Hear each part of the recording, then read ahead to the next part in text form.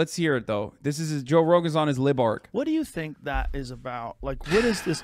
It's not just abortion rights, but now they're going after gay marriage, too, which is so strange to me. Oh, it's so strange. It's like, bro, it's strange to you if you think that the Republican Party is not built around cruelty. The Democratic Party is built around virtue signaling, and the Republican Party is built around cruelty, racial agitprop, and cruelty. That's it. But both of those parties are essentially playing a role in their you know, they're doing theater.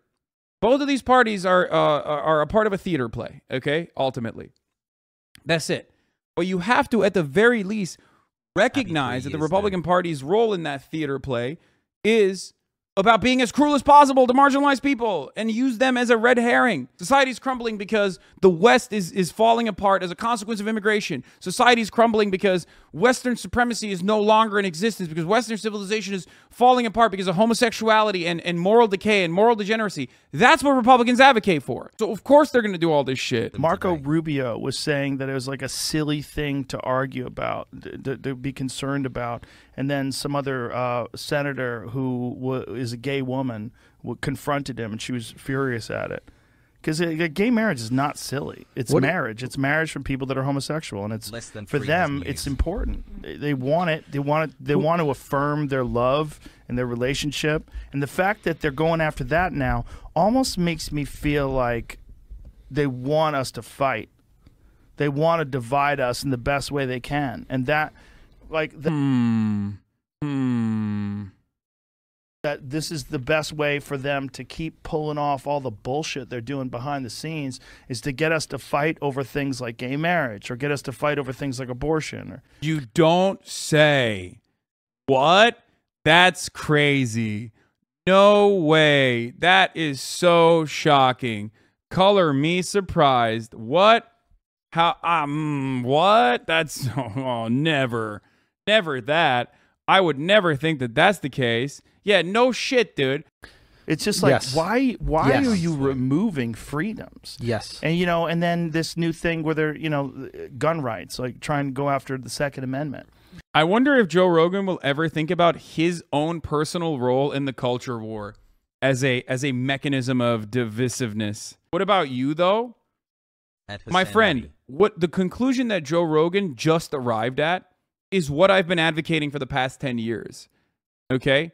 That these wedge issues, I talked about it on the Anthony Padilla interview. I talked about it time and time again. I have been talking about it for fucking 10 years. That ultimately, Americans agree on a lot more than they disagree on, especially as it pertains to social issues.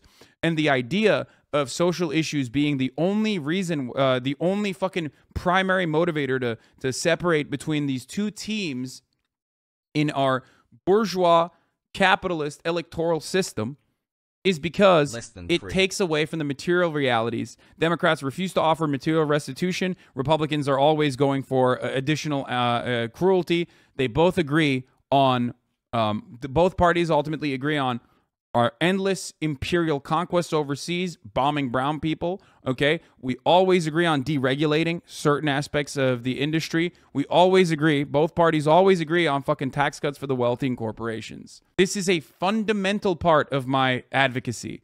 And if you don't recognize that, that's because you've been duped into thinking that I have not been saying this, and I'm only playing my role, crying all the time about Republicans.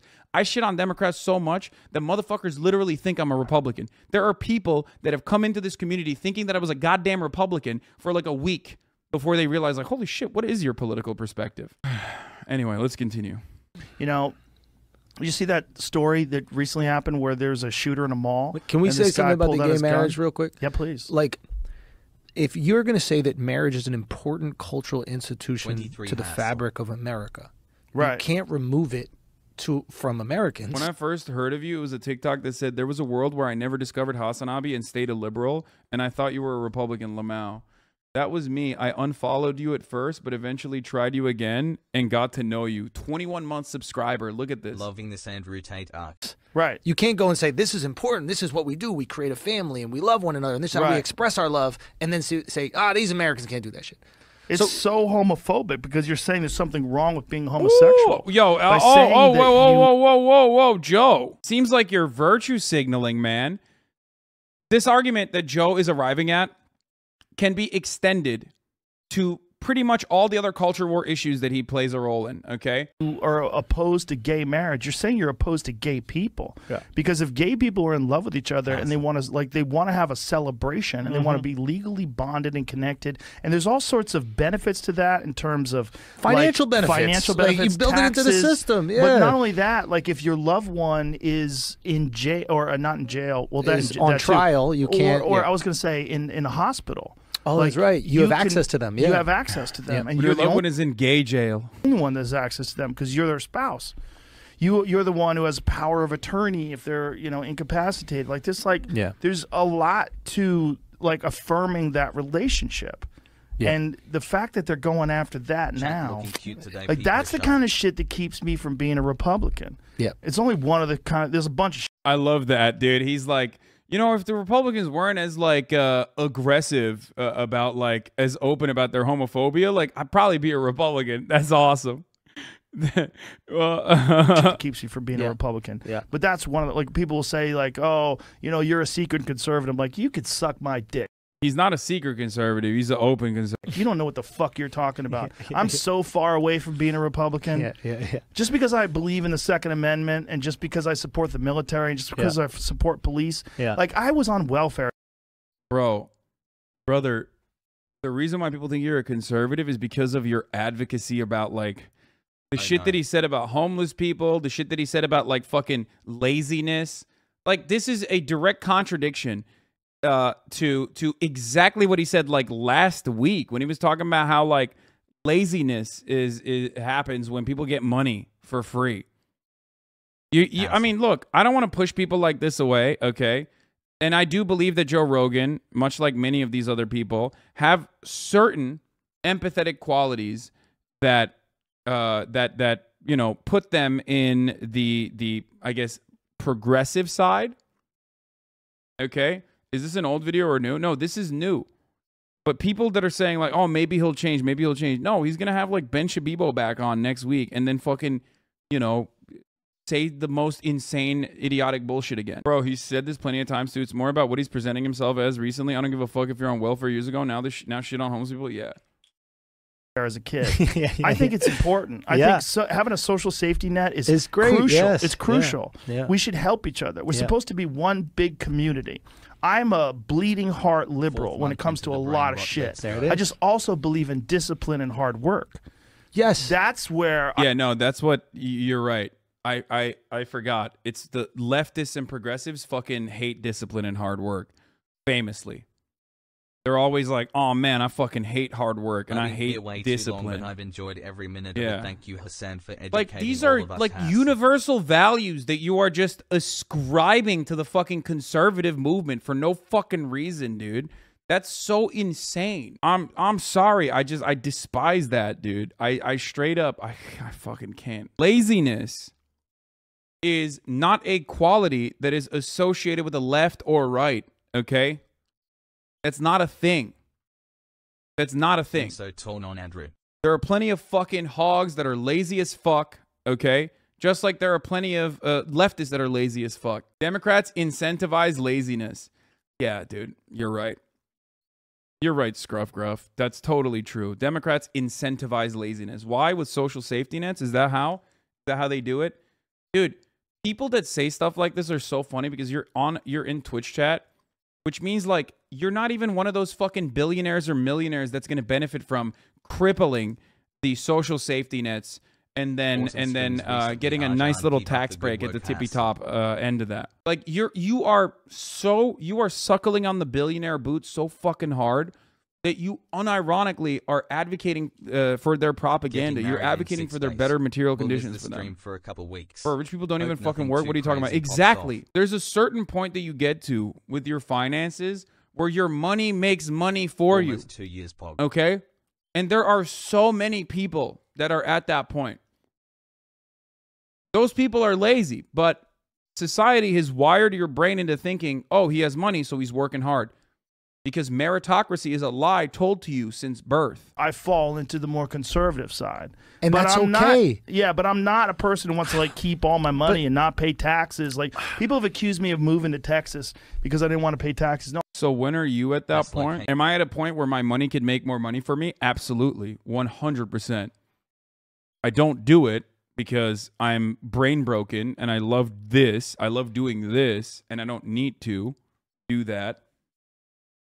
Hassle. But yes, of course I am. But it's funny when people say like, oh, dude, well, you know, look at what you're doing. Look at your financial predicament. It's like, bro, I'm literally in front of you for 8 to 10 hours every day. I'm streaming on a Sunday, brother. What do you think is going on? 5 whole months since Russia invaded Ukraine. It's not like I'm not hiding it. Like, it's not like I'm taking like a fucking 2-month vacation or some shit. And then I come back and I'm like, all right, time to work again. And it would be totally valid if I wanted to do that as well. I love this shit.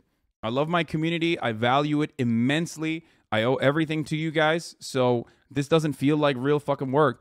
And the main point is I want to make sure that everyone has opportunities like this. I want to make sure that everyone can have a future like this. I want to make sure that everyone can have emotionally satisfying, fulfilling, meaningful work. Okay?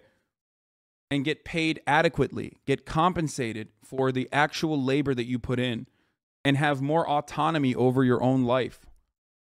That is at the heart of leftist values. That is at the heart of Marxism. Okay?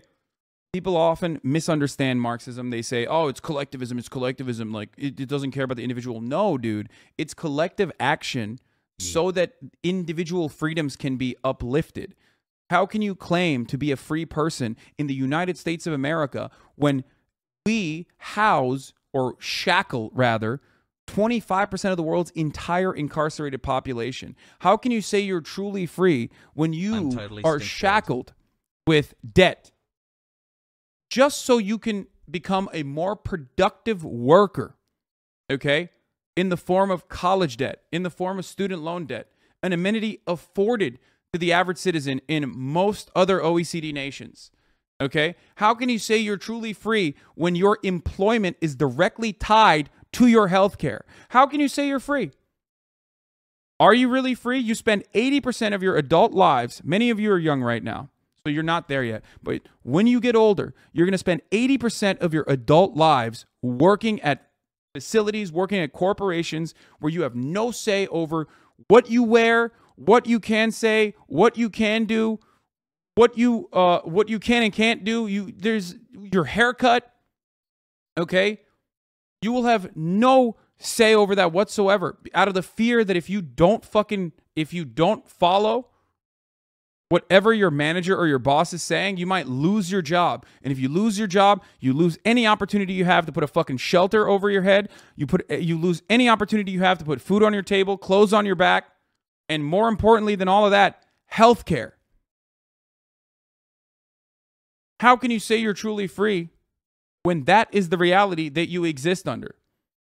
You're not. They've just lied to you, and they've said that you're free, and you think that you're free, but you're not free. You have no freedom whatsoever. Black-pilled for another month. Okay?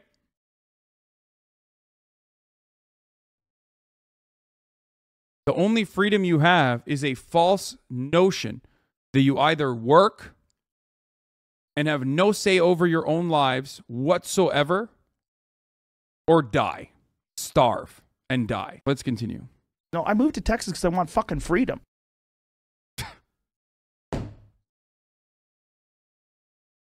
What a perfect way to end that clip. Now, Joseph Robinette Rogan, obviously, he has freedom because he's fucking a multimillionaire.